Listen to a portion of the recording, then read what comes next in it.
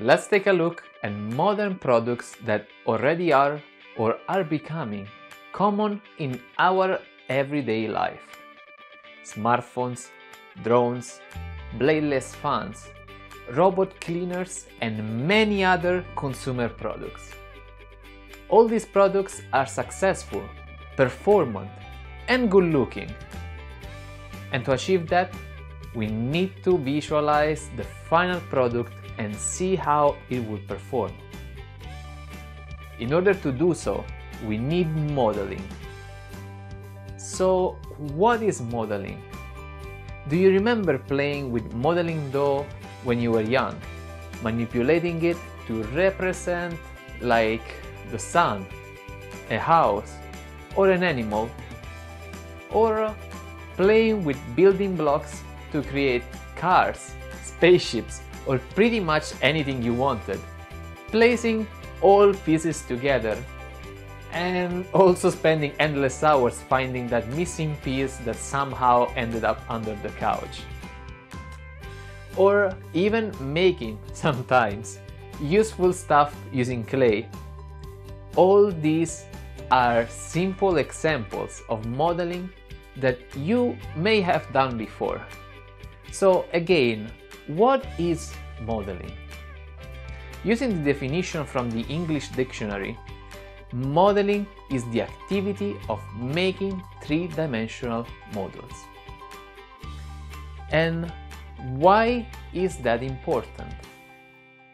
Well, by creating three-dimensional models, we can visualize the design and see if it looks as expected.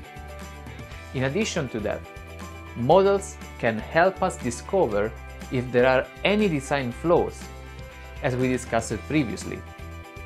If we can see the product, we can more easily understand if something could go wrong or if something could be improved. We can find real models are often built with wood to display structures and buildings. Also, in the car industry, sculptured clay models are still used by designers to create, visualize, and modify the design of your next car.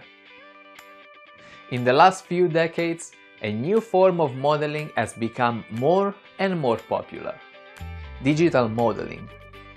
Simply using our computers, we can build any type of geometry, from simple to incredibly complex. We can build components of vehicles or specific mechanisms. We can build entire airplanes and even models of humans, like this skydiver wearing a wingsuit or this cyclist riding a bike.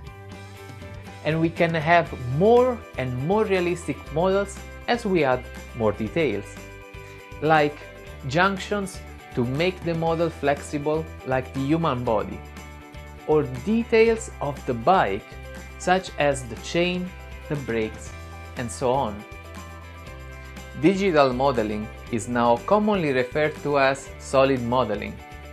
This is because the final model is not just a simple digital representation of a three-dimensional object. Starting from real-life examples, like this dump truck, we can use our computer to create the same truck in a virtual space. In a computer simulation, the truck will behave the same as it would in real life. Hence, it will behave as a real solid model. Solid modeling provides physical fidelity of the objects being represented. Why is solid modeling important? There are many aspects of solid modeling that make it very important nowadays. It is the starting point to create a real model, and it is fundamental for designing products. We can easily see the different pieces of a component and how they will fit together. Another use is purely visual, but not less important. Thanks to accurate rendering, we can visualize if the final design will look nice, and quickly perform modifications where needed.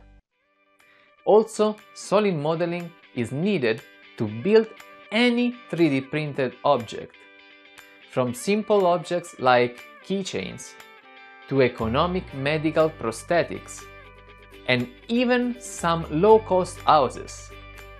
For 3D printing, the solid models must include also the internal structure that will be followed to print them.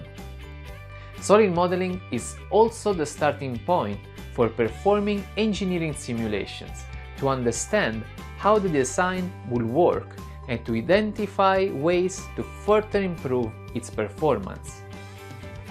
We can refer to this as simulation modeling, meaning that the scope of the solid model is to be used inside a computer simulation.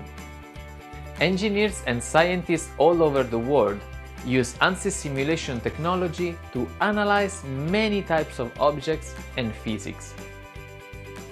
For example, we can study how a fluid will move and mix in a valve and how the valve's shape will help make it more effective.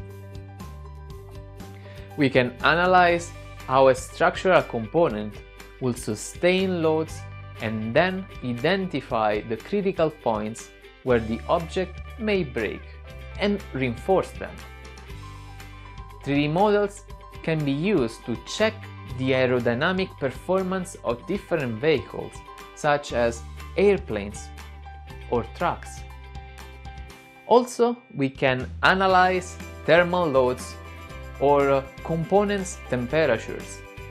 We can study how the geometry of an object affects the way it dissipates heat in the surrounding air, and improve the shape of a heatsink used to control the temperature of the CPUs in our computers. Let's take a look at some applications of solid models in engineering simulations. With Ansys simulation software, we can quickly modify a component to reduce its weight and verify if it will still support the required loads. Or we can analyze how the internal structure of a 3D printed object will behave. We can see and study how a hair will move around the car or just focus on one of the car parts. Models can also be used to recreate realistic-looking cities and virtual cockpits to test and develop the next generation of safety features on our cars. You may be wondering how you can do solid modeling. Well, this is pretty simple. All you need is a computer with an internet connection, the software for 3D design, and access to training courses, guidance, and forums. So let's get ready to start our journey into solid modeling. With this course, you will learn how to create solid models the way professional engineers do, and apply useful strategies that will quickly improve your skills.